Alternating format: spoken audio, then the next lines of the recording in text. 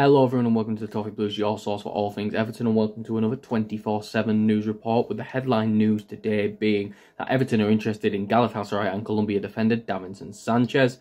For Davinson Sanchez, and are preparing a £16 million bid. That comes from Ali Nasi Kukuk on Twitter. And not a very reliable source, and I think it's waffle, to be honest with you. I know we have had interest in Sanchez in the past, and it is something that has been a consistent thread throughout summers. But for £16 million, after, a pretty good season where Galatasaray were arguably one of the best teams in Turkish football history, points-wise. Anyway, that is, I think, the best points-wise. But again, £16 million, I think it's a load of waffle, to be honest with you, for someone who, at his time at Tottenham, proved that although there is talent there, the physical attributes are very good, and I think the technical attributes are also there to be a good player. The mental side of it, he had some problems with mistakes, and I think it felt like sometimes he'd struggle with his positioning, he'd miss pretty simple balls. I'd be shocked if the club are willing to pay £16 million for him. I'd be shocked if they were willing to pay half that, to be completely honest with you, with his track record, to be completely honest with you, in the Premier League. Especially if we would sign him as a replacement for Branthwaite. Again, we're not too sure on the whole Branthwaite saga right now. I can imagine that will be elaborated on further in the summer.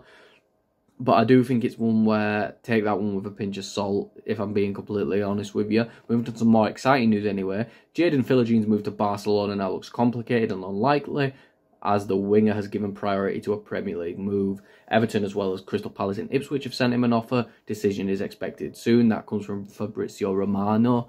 I think it's interesting in a sense, because if I'm Jadon Philogene, I'm probably ruling out a move to Palace right now, and that sounds weird, but while Elise and Eze and Franca, I can imagine, is going to get more of a role in the team next season, I would be hesitant if you want somewhere where you can guarantee a start. And to be honest, I think on that right wing, Philogene can guarantee that here at Everton, to be completely honest with you. Ipswich is another one where their status in the league is a bit iff right now. They have made some great signings in Omari Hutchinson, and of course I believe their bid for Philogene is a 30 million plus double bid with Jacob Greaves as well.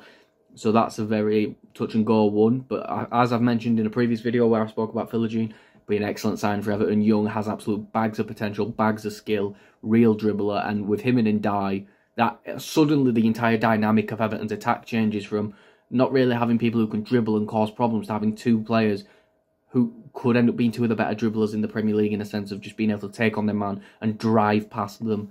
And I think, again, bringing Philogene in is a must, in my opinion, for Everton, especially with Jack Harrison's issues last season. I think having Harrison as more of a rotation player, maybe someone who plays against a bigger team like a Man City or something, where we need someone who's going to drop back. But again, Philogene's defensive numbers are absolutely fantastic too for Hull, so someone who is willing to get back, defend, and then someone who could win the ball maybe in a defensive area, and then has the dribbling abilities to really bring it into the final third himself.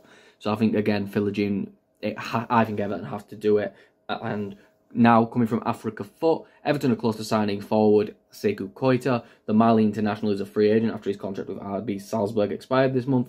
The 24-year-old is waiting on his for the final deals to sign his contract. Koita is an interesting one, mainly a bench player for RB Salzburg by the looks of it. Only started, I think it was 9 games this season, may have even been less, but in that time he did really impress. 1.07 goals plus assists per 90. Someone who Everton may be signing to bring off the bench, but then again, that is interesting with Beto, Calvert-Lewin, Chermiti. So I think there is clearly an idea then that one of Chermiti, Beto, or Calvert-Lewin are either not in the plans or preparing to go without them. So I think it is an interesting one. I think on a free transfer, it's hard to really go wrong, and I can't imagine Koite is going to be demanding massive wages, to be completely honest with you. So again, on a free transfer, it's hard to really complain about something like that. Moving on, Everton have set their sights on Hellas Verona right back Jackson Chatua. The Italian side are waiting for a fee of around €8 million, as they only made his loan permanent this summer.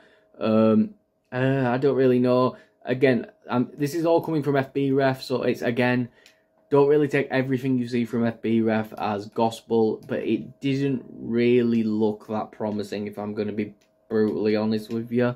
It didn't really look like one where it's going to be like, yes, this is someone who could help us really push on. I just don't see the idea behind it, and I guess it's because it's a cheaper deal, only €8 million. But again, I really don't know what the club are planning with this.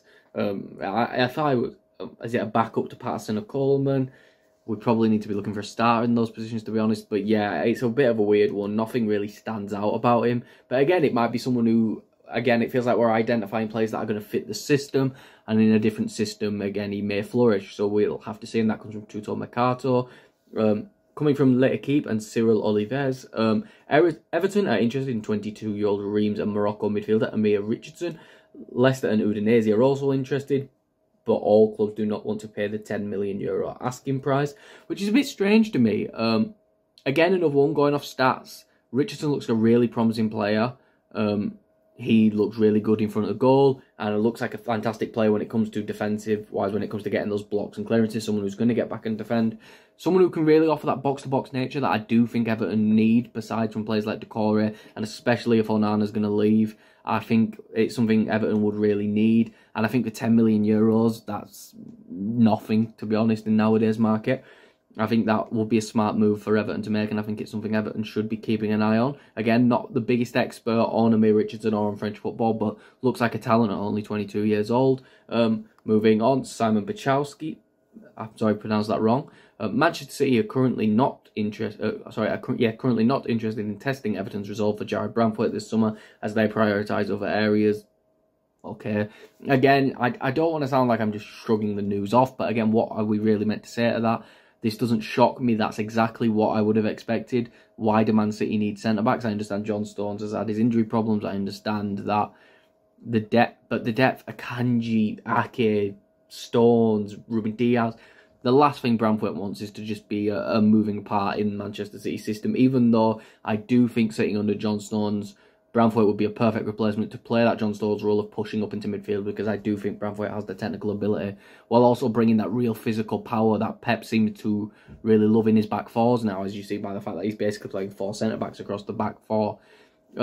It's also now time to congratulate Harrison Armstrong, George Morgan and Bradley Moonen for all signing their first professional contracts at the club. Harrison Armstrong signs until 2027, with Morgan and Moonen signing until 2026.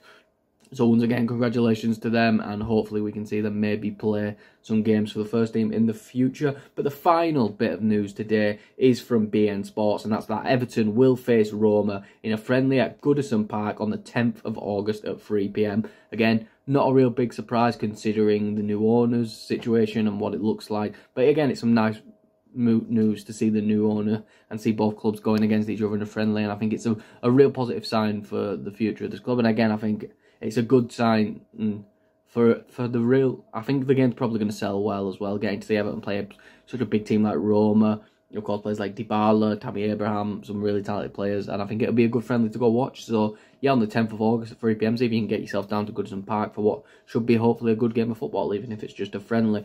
But thank you all for watching. If you did enjoy this video, please make sure to like and subscribe. Follow us on Twitter at Everton Newsfeed, and follow me on Twitter at Callum Brannan3. And I will see you all for the next video or live stream that I'm on. Goodbye, everyone.